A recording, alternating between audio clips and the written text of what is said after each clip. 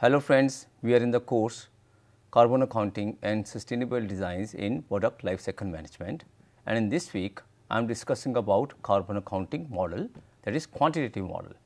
I gave you introduction to the carbon accounting model and I talked about different layers of a workshop facility, and we talked about the facility umbrella, the product layer and part layer. Now we are talking about, in the last lecture I talked about the part layer, and now I will talk further about the part layer and the equipment carbon emissions, direct and indirect, in this lecture. In the quantitative model, we started from here, that is the total carbon emissions in a workshop is sum of the carbon emissions from the product and other miscellaneous emissions. It is not miscellaneous, it is those are also the important part of the production system, that is distribution, inventory, auxiliary and medium of working, that is it could be compressed air, it could be nitrogen, it could be water operated, anyway other than electricity, which are those were covered here. And then we talked about the carbon emission due to product, that was in the product layer. Carbon emissions from the product, it consisted of part and the assembly.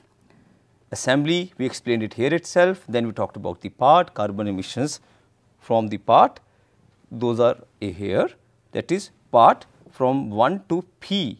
P is the number of processing steps, that is process 1, process 2 up to P number of processes. So, what is the carbon emission due to equipment when the equipment is working, that is in production, that is equipment underscore P, plus equipment when it is waiting and equipment when it is transferring from one process to other. This we had a discussion in the last week. Now, in this lecture I will talk in detail about this part, that is carbon emission for the ith process execution, that is when it is actual working. So, to put that in a quantitative form, this carbon emission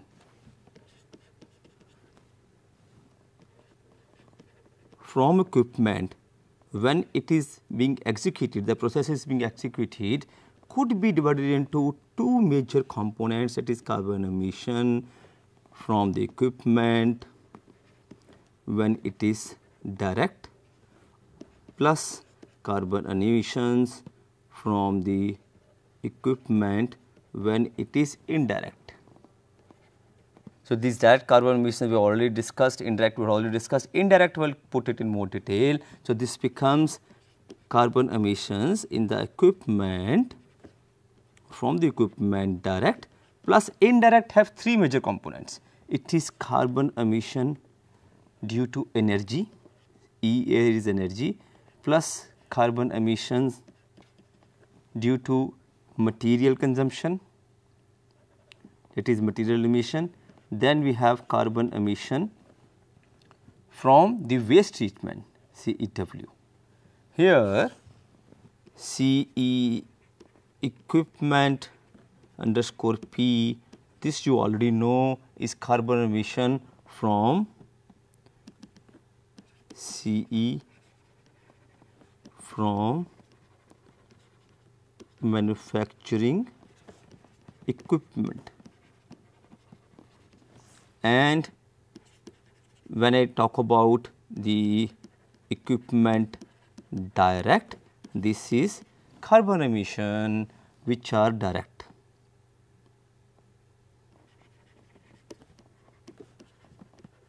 Direct from the equipment, or other one is the carbon emission from the equipment, that is indirect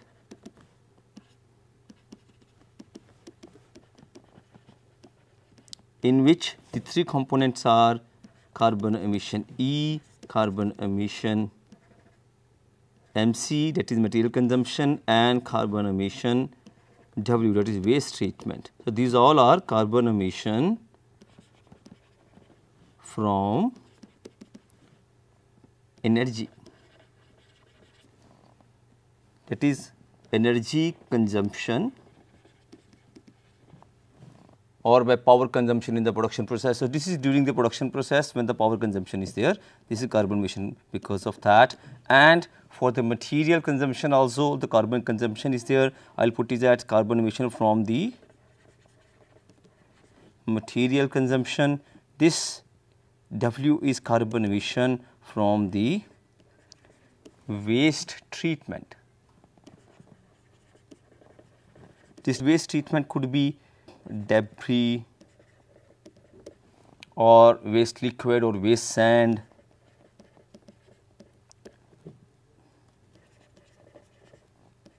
etc. From the material, if I talk about material, could be carbon emissions that are generated during the preparation of the process of the raw materials or auxiliary materials. That could be primary or secondary energy, anything, because we are now talking about the indirect energy, we will consider it secondary energy as well.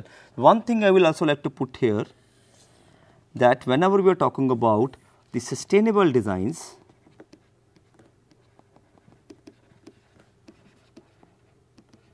because now I am talking about the indirect as three of its components, that is energy, material and waste. So, sustainable designs majorly work in these three directions, that is from energy viewpoint, from material viewpoint and from, call it waste treatment or pollution mitigation, whatever steps we take. So, present product, whatever status it is, if we are trying to reduce the energy consumption, that we say is a sustainable design than the previous one, or if we are trying to use the energy or take the energy from the renewable sources, or some part of the energy is taking from the renewable sources, so that is also a sustainable design.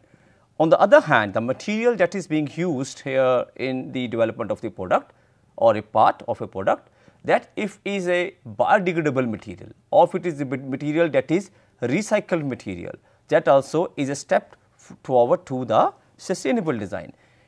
And third part is waste here, that is when we are trying to reduce the waste or we are trying to completely take off the waste. For example, in additive manufacturing there is no waste of material. In forging, material scrap is not there. In casting, yes, some scrap is there, but in machining, conventional machining or in the CNC machining, which is cutting processes, lot of scrap is there. I will show you a video in the end of this lecture. You observe the scrap coming out of the material when we try to machine it. So, in all these three directions, whatever we try to take as a focus of our study, so we can move towards a sustainable design. So, in these as well, we try to then focus upon whether we are trying to use the material or focus our area, as I talked about this in one of the previous lectures, that is, are we talking about before use, during use or after use. For instance, if it is there a material before use, use is when a customer or the final user is actually using the material or using the product. For example, if it is a car, the car is manufactured by a manufacturer, that is a before use part. And when the consumer is driving the car, that is during use part. And after the use, after the 15 years of the working life of the car, it is sent for dismantling or it is for disposal, that is after use. So, here as well, during use itself we can try to work in the directions that whether we are going to have negative, 0 or positive impact. So, negative here means you have reduced the material consumption. 0 means no change in the material is there. Positive means when you have increased the material consumption, but this is traded off while reducing the waste later on the other hand. So, this trade off is always there. So, here in this lecture we are focusing on the before use part only, before use part, that is in before use also you know the PLM certain parts are there, that is product design, then we have process design, then we have production and distribution. So, this is what we are focusing in this lecture,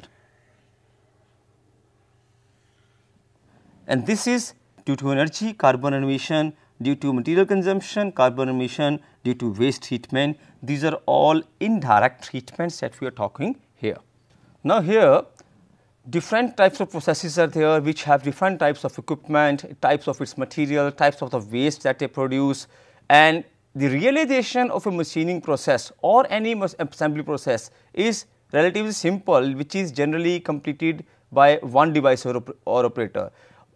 And on the other hand, forging and casting processes involve many types of equipment. So, when calculating the carbon footprint for the processes such as forging or casting, so we will just consider the process flow or the progression of the overall process, but machining, segregated different components of machining could be easily calculated, and most of the components, most of the products that you see are manufactured by cutting itself, that is machining. So, we will focus upon machining, then we will move to the casting and forging as a small part in this lecture. So, this slide is focusing on the boundary, that is boundary between the part and the product. So, next slide I will try to talk about the equipment energy consumption.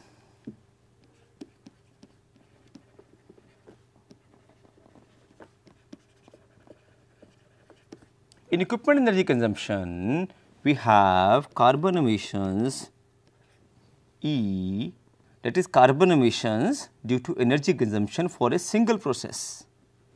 Here E is equal to carbon emission from energy consumption of a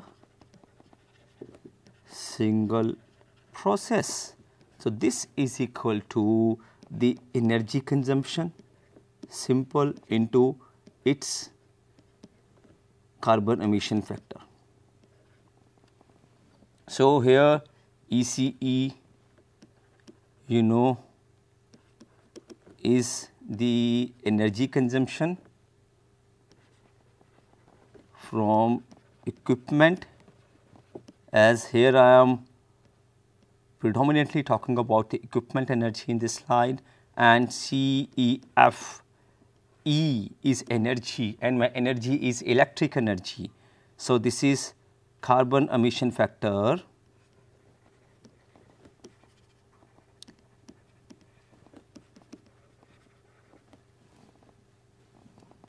for electric energy,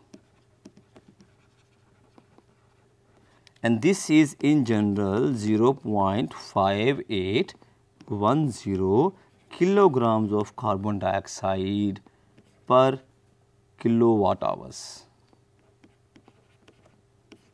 This is from the reference by Hay et al. 2023 and from the Journal of Cleaner Production. So, I will put the values from this reference only. When I will try to first focus upon machining equipment, that is single process energy consumption, there are two methods. First method is the theoretical method.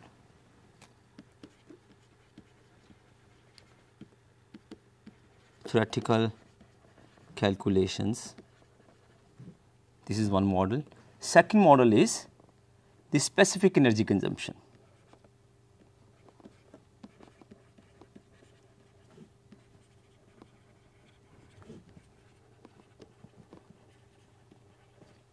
Theoretical model means the rotation of the spindle, the acceleration, deceleration of the spindle, complicated energy consumption law is there. So, there are machining processes that no load condition is there, load condition is there. I showed you the power curve in the previous lectures. When the system is off and the standby mode is there, then the machining mode is there, all those systems are there in theoretical part. Specific energy consumption is when theoretical energy calculation is not directly possible, or you wish to find a solution that only takes about the prediction of energy, that is specific energy consumption of machine tools, cutting operations. The total energy consumption of cutting state can be calculated here, where overall total energy is calculated. For specific parts, specific processes, it is sometimes not calculated. So, specific energy consumption is based upon the material removal rate, it is based upon the cutting volume or other parameters or so. So, there are differences. I will keep this slide, this portion vacant, so that later I come to the differences between them. Let me first try to jot down the theoretical calculations for the machining equipment, that is single process energy consumption. So, here again in the equipment energy and regarding machining, we have energy consumption during the processing time of machine tool or equipment is equal to energy consumption NT plus energy consumption CT. So, where NT is no load period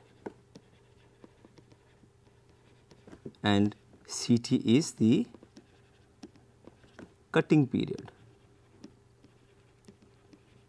So, when I say no load period, so this becomes the energy consumption, that is power for the no load period for the ith cutting period, and this is summation of the power. First we take for the complete time from 0 to T idle, and when this is calculated with respect to time, the integral, because this is a continuous process, if you recall there were power curves which were the continuous processes, and those continuous processes, the integral could be taken. When the data is discrete, in the discrete data we take summation, and for the different processes we will get a discrete data. So, here integral comes because if you recall the power curves were something like this, we raise up and we come down something like that. So, it is a continuous energy consumption during one operation, that is when drilling is happening, when milling some component, cutting is happening, that is a continuous process. So, that is an integral from 0 to the time when the no load is there, but still some motors, some components, some of the lubrication system, cutting fluid system, those are still running. So, those are sometimes running, or sometimes cutting fluid is also not being sprayed, but other components of the machine, I will show you which components are running in a video in a laboratory demonstration. This is a continuous period, single operation, and adding all the operations becomes one process, and then those operations are separately added, that is a discrete data. Discrete data is to be added using a summation. Oh, this is summation from I is equal to 1 to n for the no load. Similarly, I have a relation for the cutting period, that is power for the cutting period for the ith period, and this is integrated from 0 to the cutting time for the ith period with respect to time, that is dt, and again summation of this, the time varies from 1 to n for the cutting period. So, what are these terms? Let me try to put it here. ECE you already know is our energy consumption for equipment, that is put in the last slide already. So, now I have EC and T, this is my energy consumption during no load period. and EC CT is my energy consumption during cutting period. Similarly, we have N is the number of no load periods that comes. For NNT, for NCT, these are number of no load periods, and this is number of cutting periods. Then comes the time T, time for the ith no load period, that is when it is idle, that is for the ith no load period, I will call it duration, duration of the ith no load period. Similarly, T cutting for the ith period is duration of the ith cutting period. Then we have the powers PNT and PCT, that is P for the no load period, power, that is the ith no load period, this is real time power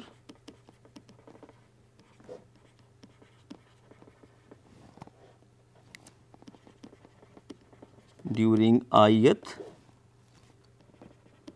no load period. Similarly, for the cutting period, it is PCT I, this is real time power during the ith cutting period. I will show you the different power consumption patterns and what is PNT and PCT. Let us try to see that first, and then I will show you a figure that how the power flows, and then we will go to the laboratory to understand that better, that how the power of the spindle and other components is distributed. So, we have PNT, that is the no load period, and PCT, that is the cutting period. Power during the no load period is the sum of the three parts, that is power S, PS, which is standby power, PCA, which is machining auxiliary system power, and PN, which is the no load power drive of the system. Then P cutting is this power, that is PNT, no load power, but plus its own cutting period. Cutting period is, that is the power for cutting plus the power of the extra load that is there. That means PCT becomes power for standby plus power for the auxiliary system plus power for the no load system, no load drive system, plus power for cutting, actual cutting, and some extra load that is there during cutting. So, here I will put all the abbreviations here. So, here PS is standby power,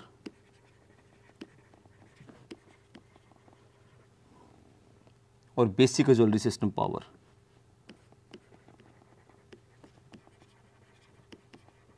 Basic system you call it, or you call it basic auxiliary systems. PCA is the power for machining auxiliary system.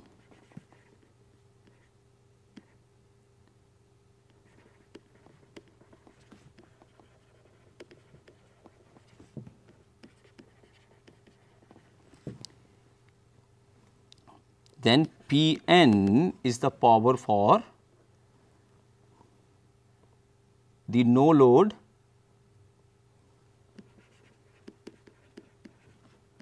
drive system. We are talking about power. And PC is the cutting power, and when we are cutting there is some extra load applied, so that is extra load power, or you call it the extra load loss power. And when we are talking about the cutting power, it is the tip cutting power.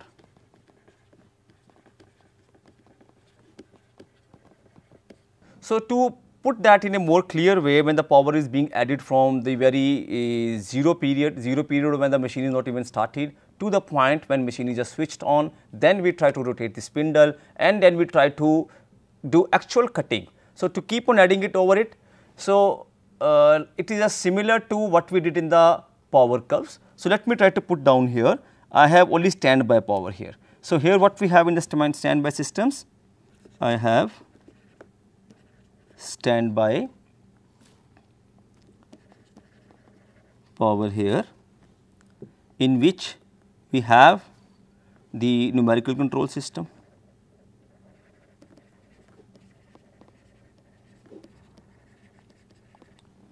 we have the frequency converter,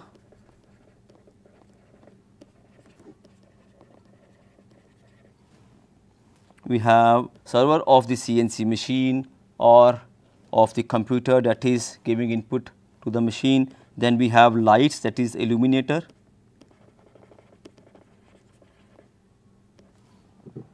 or display, or maybe lubrication system, or any such auxiliary system, that is the basic auxiliary systems. This is my standby power, which is PS, standby.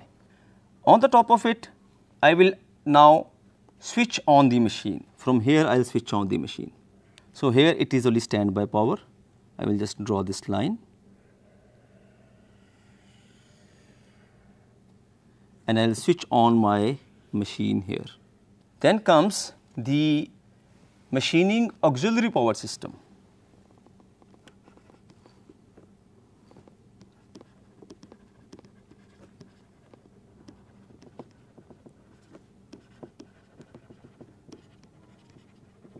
Where we have power CA, that is auxiliary, in which we have the cooling system, and this is for a smaller period. Only the machine is majorly running at a standby mode when the setup is being made.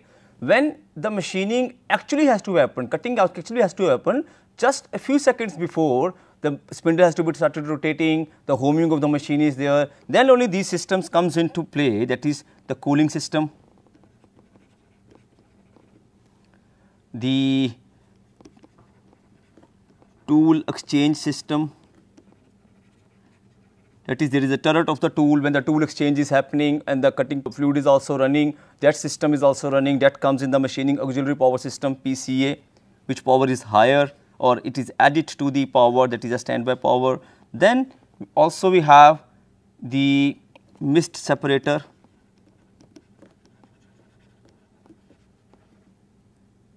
it is if the mist flow is there.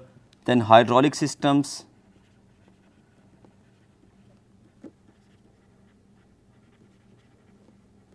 so this is then tool exchange system. When you say, we also say the work table, if suppose small setup is to be made for the system to run. So, these all come as a power, as an auxiliary power, which is for a machine that is still under no load. No load means actual cutting has not yet started. On the top of it, I will draw a small separator here, and I will add no load power of drive.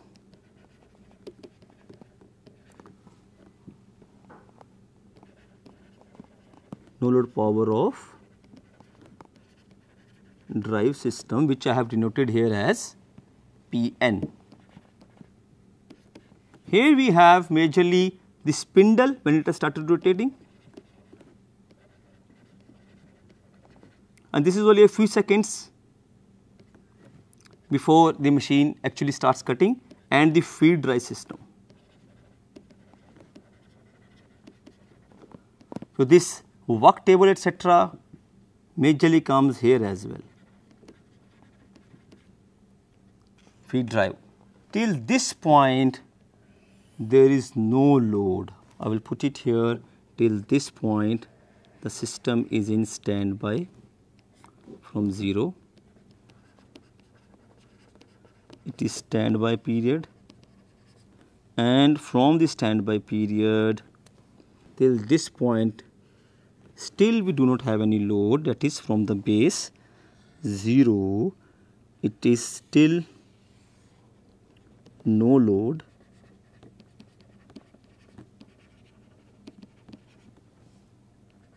And from here I will go up till the point when the cutting has actually started, maybe till this point. From 0 I will draw a dimension, that is the quantum of power which is time or the power during cutting. I will put it as cutting period. So, what is left now? Cutting has not yet started. Now, finally, you will have a cutting system here. That is, we have two parts in a cutting system. One is the actual cutting, which is the last power when actual cutting is happening. I will put it as cutting power, which is PC. When actual cutting is happening, there is always some extra load, because cutting might happen for some time, cutting might happen for a continuously at a larger power rate. For example, it is 1 mm, 2 mm, 3 mm of the holes to which you have to do. The depth of the cut is for lesser or larger. There is always loss of power, and that loss of power is here compensated while putting a parameter that is known as PE, which is the extra load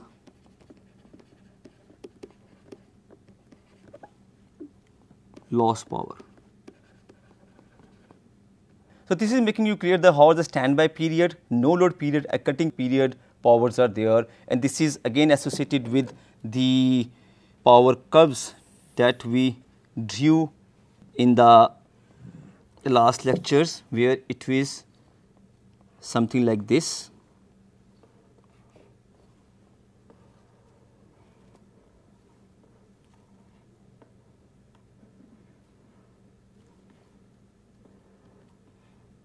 If you recall, it was time T1, T2, T3, T4, T5 and so on. We have different times,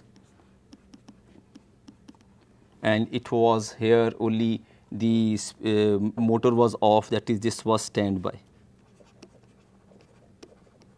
This was till this point, it was no load.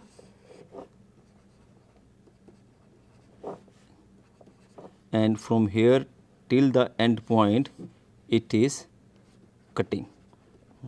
This is our power curve. This I will show you in a demonstration in a laboratory. Let us come to the laboratory, that is imaginary lab at IIT Kanpur, where I will take you to a CNC setup, and we will see how the system, when it is standby, the light is there, the auxiliary systems, the basic auxiliary systems are there, display is there, numerical control system is there, that is running, and at no load period as well, when the cutting is not happening, still system is consuming power.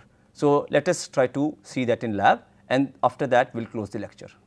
Welcome to the laboratory setup. We are in the course Carbon Accounting and Sustainable Designs in Product Lifecycle Management, and I am trying to demonstrate to you how the power consumption in the machining varies depending upon the different parts of the machine when they are switched on or switched off, and when the actual machining process is there. I showed you the time variability, the way when the motor was off, motor was on, then the processing time, pre-processing time I showed you in the previous weeks. So, we are discussing the carbon emissions based upon the energy consumption in machining, And in machining, carbon emissions are proportional to the energy consumption. And how is energy consumption there in a single process? So this is a typical CNC machine, which is an AMCO concept mill 105. This is a 4-axis CNC milling machine, in which you can see this setup here. This is our whole machining setup. We have workpiece already set on, or it is held on the table here. And this is a turret in which different tools are there. This is a drill, this is a milling machine, and there are lights which are on. So we have different setups here. So this machine is as of now in a standby mode. You can still have some sound coming. That is, some motor is there at the back end, which is still running. That is, we have the lubrication system which is switched on. We have the display system that is also there. This is a monitoring system or the control panel here. We have a display system there on the computer that is switched on. So even when the machine is not running, nothing is happening, nothing productive is there, but still energy consumption is there. We have the server of the system there. At the back, we have the coolant system, the server that is also switched on, frequency converter, numerical control system. All of them are working in a standby mode itself. So when we shut the door of the machine, now machine will work in this mode itself, because it is for the safety of the operator who is working on the machine. The machine would not work unless the door is shut. And now the coolant system could be switched on. It would be switched on when the machine would run. And I would run the machine in 2-3 modes. That is, first I will do one small milling operation with 1 mm of depth, then with 2 mm of depth, then I will try to do a taper from 1 to 2 mm. How do we go about? You will see the difference in the sounds, the sound intensity, that is sound if it is like these different sounds is giving me the power or the load that is there taken by the motor. This is proportional to the energy consumption. Now this is the second level of the power consumption pre-processing, when this is a coolant system. This blue pipe that you could see is a coolant system that has now started delivering the coolant.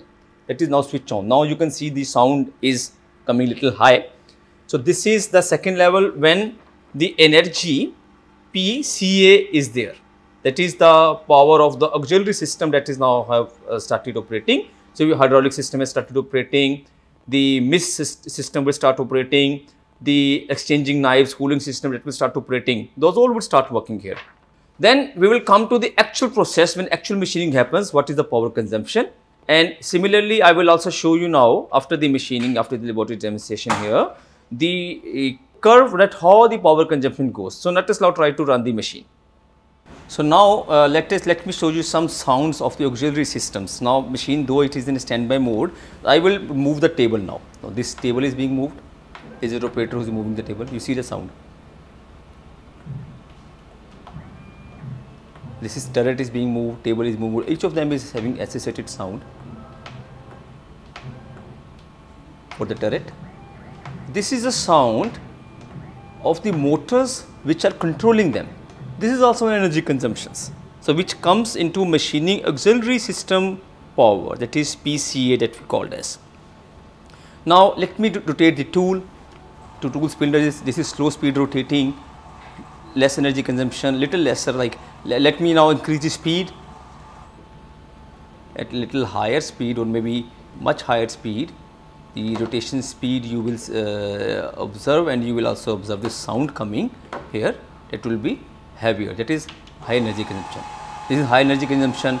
Now the RPM of the machine is 1200 here. So this is sound coming. So these are all the systems which are coming, but still the cutting period is not there. That is, we are still in a period when spindle drive system is working. This is table is my feed drive system from X in X and Y direction. Z direction is the turret only, in Z up and down. This is all feed system. That is all working. So this is my no load power of drive system. Now let me start cutting. In cutting, there will be cutting power, that is tip cutting power PC, and we will also have extra load loss power, because extra load is would be being applying for cutting. We will also see how does that happen. Yes, the cutting, it is coming down. This is a end ball mill cutter, and the workpiece is acrylic. As I also told, based upon the workpiece type, the carbon emission from material is accordingly. So this is acrylic, transparent acrylic plate of 20 mm thickness.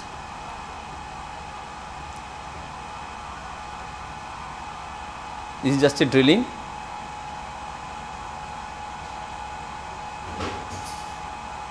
This is now processing. It is cutting is happening. This is now very hard material. It is high speed steel. Tool is cutting my very soft material, that is acrylic. That is why very heavy sound is not coming. Had it been mild steel, the sound would be high for cutting. It is moving in the other direction, y direction. Here now the cutting speed is there. It is now little the depth is not very heavy. The depth should be around maybe 2 mm, 3 mm maximum. So let me now increase the depth, more depth, and we will do cutting so that the sound comes. Depth. Now you see the sound is coming. If I increase the feed rate here, the table feed, the more sound would come. And this is a coolant system. Coolant system has to be there in the machining part itself. So now I have put the coolant system. I did not put the coolant system because I wish you to see the scrap, how the scrap is coming out, because coolant will also flush off the scrap now. So this is cutting fluid that is being applied, cutting fluid or coolant, whatever we call it.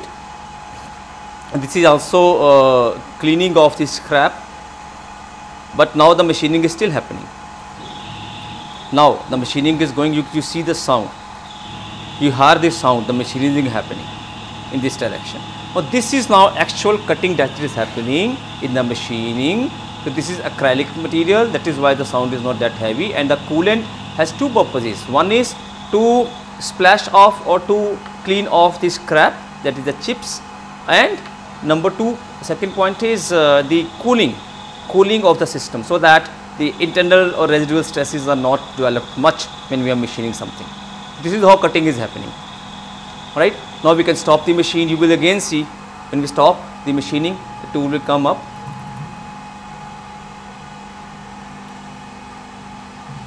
Now we have stopped the machining, the spindle is stopped, but still the initial standby systems are still running. You can see the light is switched on, the illuminator is there, the server is there, the display is also on, the frequency converter, numerical control system, all of them are running at the back end. Lubrication of the machining is there.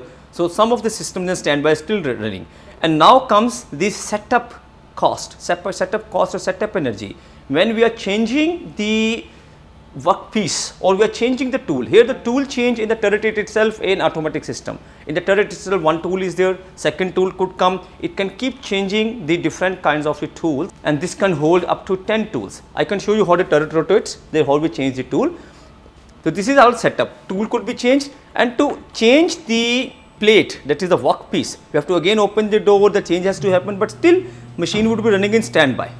In standby also energy would be there. So this is turret, second tool, third tool, it does not have any tool at point number 7.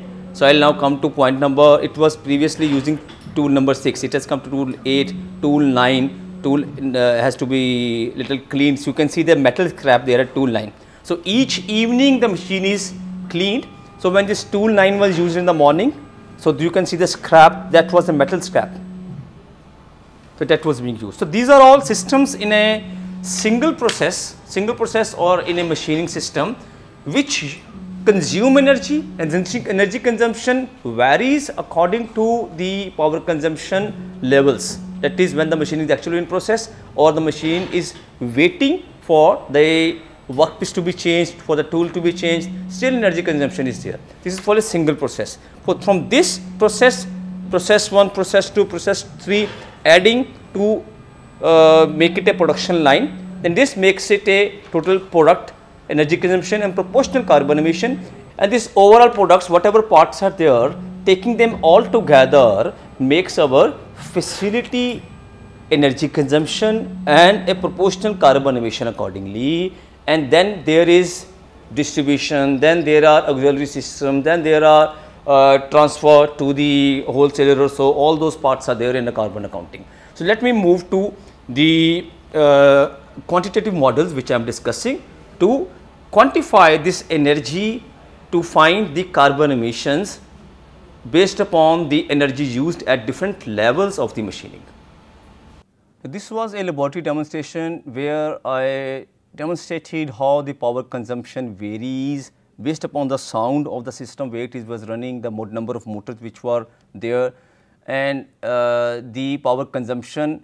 In a way, it is there in this illustration when the cutting power is the highest power, which is having no load period, standby period in it, and final cutting is happening here, the cutting power from this point to this point.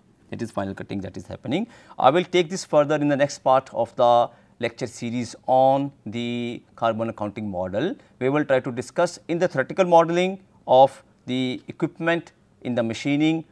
Then I will go to the specific energy model. Then we will talk about further about material consumption, about waste treatment and other carbon emission systems. Thank you.